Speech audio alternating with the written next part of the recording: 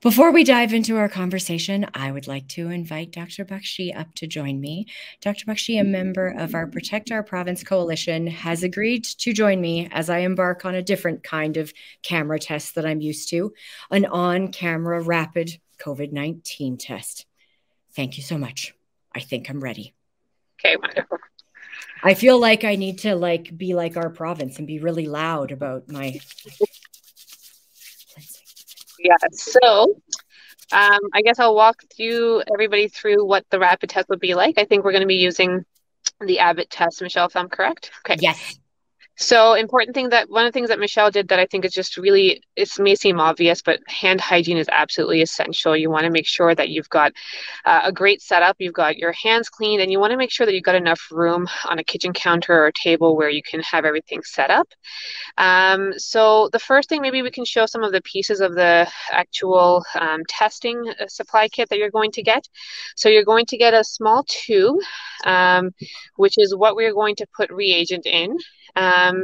Then you're going to see the reagent, which looks like a little bit of a eyedropper that you might put in your eyes. Please don't put this in your eyes. Then you're going to have the swab, which comes packaged. And then you're going to have the actual testing kit where we're going to be placing the drops in to see what the test is. So what we're going to first do is we're going to take the tube and we are going to prepare it with the reagent. Now, you may not be able to see it on here, but there is a small little line at the bottom. Yeah, there you can see right at the bottom. That is where you're going to drop reagent into. Now you want to be careful because you obviously don't want to waste reagent. It's this very precious reagent, but you're going to drop gently into that tube right till you get to the line right at the bottom of that tube. And that is your reagent. Once that is ready, you may be given a small little stand to put that in so that you don't have to try to do everything with two hands. And there we go. So we're going to put that into the stand and we're going to set that aside. Next, we are going to, you can wash your hands again if you'd like, because we're going to be doing a swab at this point. Now, if you have somebody that can help you, certainly they can swab for you, but you should be able to do this on your own. If you're a little queasy about sticking something up your nose, certainly get somebody to help you. We're going to now open the swab. I always recommend for people to have a Kleenex nearby if you need, just in case you get a lot of boogers that come out with that. And you're going to open up that swab. And the way these tests work is that we're actually going to be swabbing both nostrils. So as we take that swab out, what we're going to do is we're going to tilt our head back, and Michelle will show you right there. You're going to tilt your head back slightly, and you're going to put the swab into one nostril first and swab and turn it around about 4 or 5 times. You want to get it in pretty deep. It's going to be a little uncomfortable. And once you're done with one side, you're going to repeat the same thing on the other side. Okay, and then once you're done with that, you're good. You can wipe your nose if you need to with the Kleenex. You're going to go back to your tube that you have set up, and you're going to insert the swab into the tube, and you're going to try to get it to the bottom where the reagent is and swish it around a couple of times. The package usually says about 5 times. And once that's swished around, you're going to leave the swab in there, and you'll notice on the swab, there's a little bit of a notch at the top that helps you perforate and cut it off. So once that's perforated off, you should have just the swab in the tube, and they provide you with a blue cap. So you want to put that blue cap on top and seal the tube. There we go. Okay, so now you've got your sample ready. So you can put that back in the stand, and now you want to open up your testing kit. Okay, I'll have Michelle just kind of show what the testing kit looks like. There you go. So you're going to notice a couple of markings on there. You're going to see on the far, on your right, you're going to see 5 drops, and we'll talk about that a little bit later. And then you're going to see a C and a T. The C is the control. And so once we put our sample and we drop our sample in there, we want to make sure that we see the control line. If you don't see the control line show up, then there's something wrong with that test and it's defective. And so we don't want to trust that then.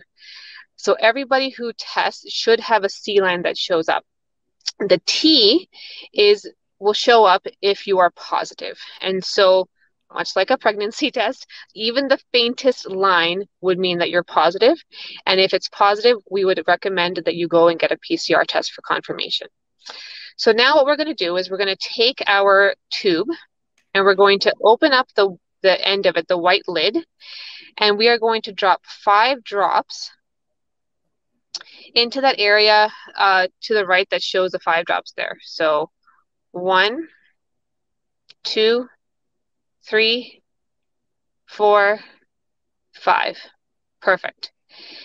And what's going to happen is that the fluid is going to go across the testing supply, the testing unit, and that control line should show up within about 30 seconds. It'll show up like a deep pink line. At this point, now the waiting begins, and the recommendation is to wait about 15 minutes to determine whether or not your test is going to be positive. Like I said, if you even have the faintest light line, that would indicate positivity, and we would recommend that you get a PCR test. I imagine the panel will talk a little bit about the effectiveness and the efficacy of a rapid test, that it is not foolproof, but it is a great tool for us to use, especially if you're concerned about gatherings or going to see other family members. You'll see that that liquid is migrating down. That is completely normal. The whole thing will turn pink. Once the whole thing is pink, the control line will show up, and then the background will be white again, so that you'll be able to see the second line if you are positive. And that's that. So it's a very simple test, certainly easy to do. It takes less than 2 to 3 minutes to do, and then 15 minutes to wait for the result. Thank you so very much, Dr. Bakshi. I hope that this little segment of today's episode will be shared far and wide across the province, especially as we begin to do our own at-home rapid tests as announced by the province today. I will hold the test back up either in 15 minutes or at some appropriate point in time in the show, and we will see what it looks like and what happened. Thank you so much for taking the time to be here with us today. It's lovely to see you. Happy holidays. You too. And on the rapid swab note, here is our control line with our negative test line. Yes, I was pleased about it. Combined with, Sarah did mention to me that the brand that Albertans will be able to pick up from the pharmacies is different than the one that we performed on the show today, but the testing is similar process-wise. But when I get my hands on one of those Friday or Saturday, we will pop back on and record a quick video to put up with the actual kit that Albertans will have access to. The main difference is that the one that you use, I think, it comes with the one big bottle of the reagent because it's like the bulk pack. And then the ones that people will be getting, I believe the reagent is already portioned out. Yeah. So it's like an individual. So that's also easier. Those ones with the mass kits, you kind of have to, one person does a little dripping ahead of time. And so this is a little bit easier with the ones that we'll be picking up.